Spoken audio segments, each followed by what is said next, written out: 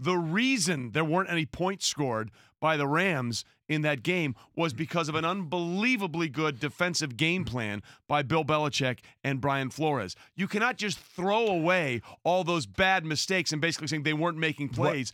They were outthought. I think that kind of, in a way, makes Mike's point a little bit by saying that's not overly. I get what you're saying. Because I agree. Yeah. This was the most you have seen Wade Phillips or Tom Brady not be able to get a great pre-snap read. Correct. Yes. Because of what Wade Phillips was doing. A lot of it was post-snap, which to me was fantastic. It's brilliant. But to Mike's point, and I get it, it's not entertaining. It's not very entertaining football. I do agree with that. That's the only point I'm trying to make is all of those things are great, but they go sight unseen. Yeah. Those are things that you appreciate, but it's like we always talk about. To me, coaching in its essence of the NFL is the gap between what we know and what we see. And when you see a result that you can't quite explain, usually to me, the middle ground from the outside looking in is exemplary coaching. The problem is exemplary coaching doesn't go out there and put back in a lob. It doesn't go and throw down a lob off the backboard. It doesn't catch a touchdown in the back of the end zone and toe tap around 3 defenders. Like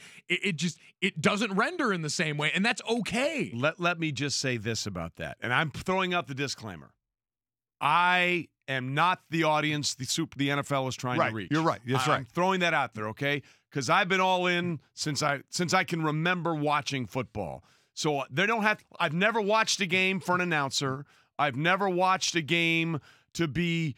I love the game. Okay, I love the game.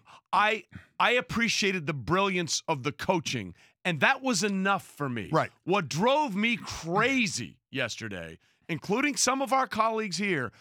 Oh, this game is boring. Entertain me. Please make me want to watch. Is that so much Shut to up. ask? Just shut up. If you don't want to watch, then don't watch. Go watch the Raptors and the Knicks. Go do something else. But don't sit there for 4 flipping hours with your eyes glued to the game and say, oh, this is so boring, but I can't stop watching. Oh, it's so boring.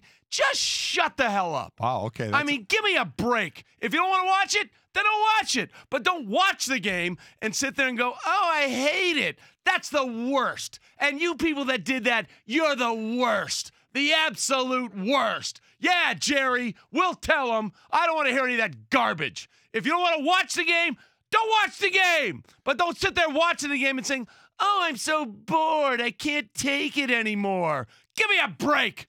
All right, I'm done. Trey Wingo's opinion does not reflect the opinion of the Golic and Wingo. Yes, it does. No, it doesn't. Yes, it does. And that was Straight Talk. Jerry, does it? Straight Talk Wireless. It does. I'm not even going that far. I'm not even going that far. Nationwide coverage stop of America's your largest and whining. most dependable 4G LTE networks. Well wow. done. Chills. I'm not going to go that far. I will disagree with Jeff. Jeff said, Golic, you must be on an island. The game was boring. I didn't think so. But again, I understand the difference of entertainment and boring. The commercial stunk. I thought there were some very good commercials. We'll get into that. And the halftime show was a swing and a miss. I disagree with that as well. So, Jeff, we disagree on everything. Yeah. So, which is kind of how thanks these for things listening. work. But thanks. That's exactly right. See, we want him to listen and be part of this, Trey. We want him to do it. I want him to listen back to Trey's speech and just take that as the rebuttal right there. We'll have that cut. We'll be playing that a little later. That was awesome. Flip that one, baby. I can still see the vein in his head. The shade of red that you turned. I don't know if you were more upset about that or Ricky Fowler with the triple bogey. How do you have a triple bogey? That was the most Ricky Fowler win of all time.